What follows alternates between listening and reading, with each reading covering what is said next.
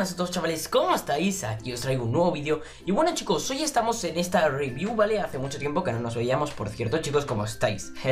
Bueno, hoy estamos en esta review, chicos, de la Build 5, ¿vale? La versión 0.11 Build 5. Bueno, las nuevas características que han implementado son, pues, los nuevos splash, ¿vale? En el título de la pantalla principal, como vemos aquí pone Pocket, ¿vale? Y bueno, pues eso que pone Pocket se llaman splashes o splash.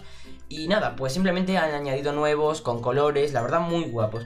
Sobre todo, pues han corregido bugs, ¿vale? Como puede ser que podemos ahora escribir con caracteres nuevos y demás. También han arreglado, por ejemplo, bugs como puede ser aquí al cargar nuestra skin, pues hay gente que no le cargaba simplemente o no le aparecía, pues ahora ya está todo arreglado. Y bueno, también han agregado, por ejemplo, cuando...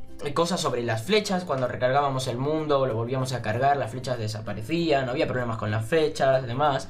También hay veces que se crasheaba mientras que estábamos quitándolo, pues eso lo han arreglado y desde luego es un problema que a mí la verdad me fastidiaba bastante porque siempre me pasaba. Y bueno, nada, también han agregado crasheos cuando... Han agregado crasheos, bien, Darky, bien. Han corregido los crasheos cuando un creeper explota, que hay mucha gente que le pasaba. Quizás tú dices, oye Darky, pero a mí es que no me pasaba eso. Pero bueno, hay gente que sí, chicos. Y nada, pues hay que pensar en esa gente.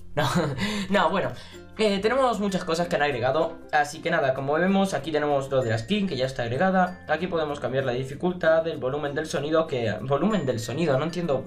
Bueno, sí, está bien.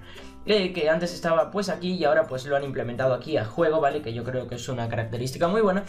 Y nada, el renderizado, que no sé por qué no lo tengo a tope, se me reinicia y desde luego que me ocasiona mucho lag cuando tengo el renderizado al mínimo. Así que si tenéis lag vosotros, fijaros no ponerlo siempre todo al mínimo porque puede ser que os dé más lag al mínimo que pues aquí o aquí.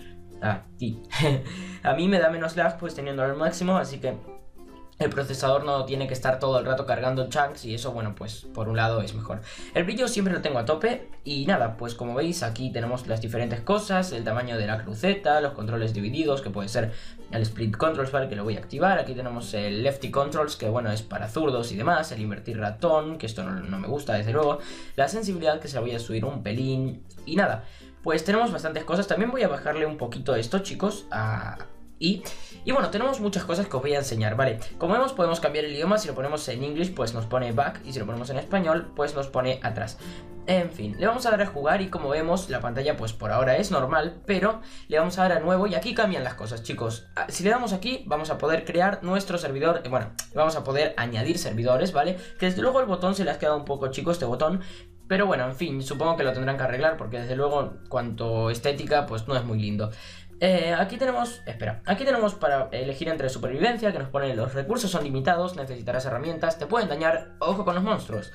Y pues aquí lo podemos poner en creativo, que nos pone coloca y destruye bloques con facilidad, no te pueden dañar, vuelas y haces más cosas que molan.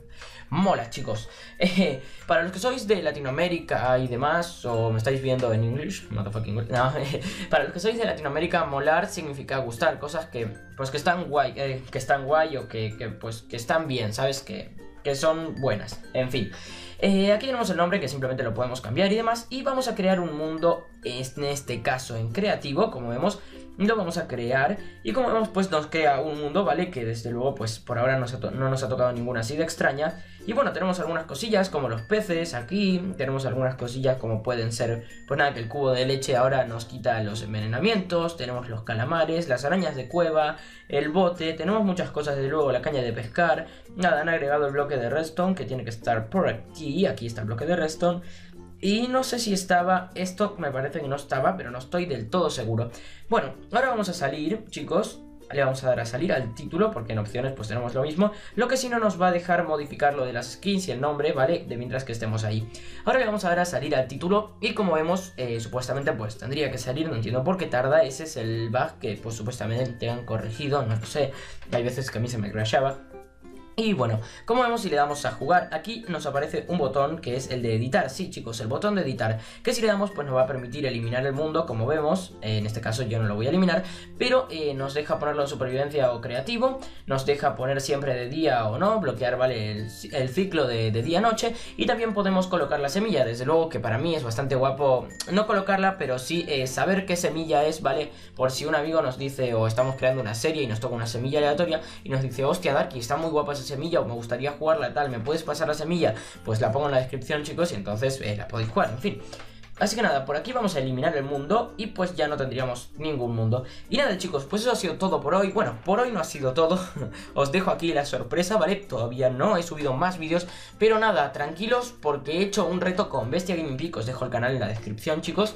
He hecho un bestia con reto. No, he hecho un reto con Bestia que ya no es Bestia Gaming Peak. Ahora que recuerdo, hace mucho tiempo, chicos, que no subo vídeo. Dios, esto me está afectando. Ok, bueno, nada, he hecho un reto con Bestia, que es que en un mes tenemos que llegar a los 10.000 suscriptores. Así que nada, si todavía no eres suscriptor, ya sabes que te puedes suscribir aquí abajo o aquí arriba, depende de si cambian el diseño de YouTube o no.